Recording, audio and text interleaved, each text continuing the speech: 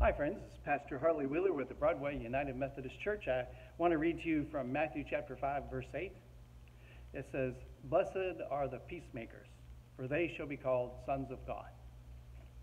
Now, I told you when we talked about Jesus saying, "Blessed are the meek, for they shall inherit the earth," that I'm made by temperament and nature to be a meek person.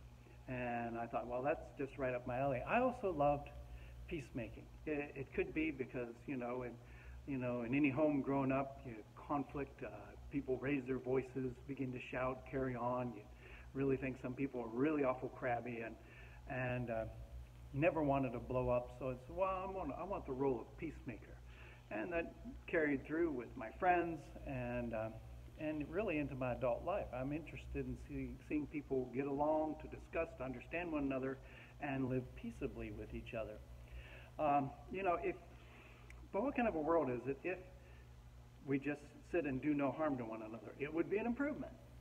In fact, so much of the hurt in life is that people cannot just stay home and mind their own business and not molest other people.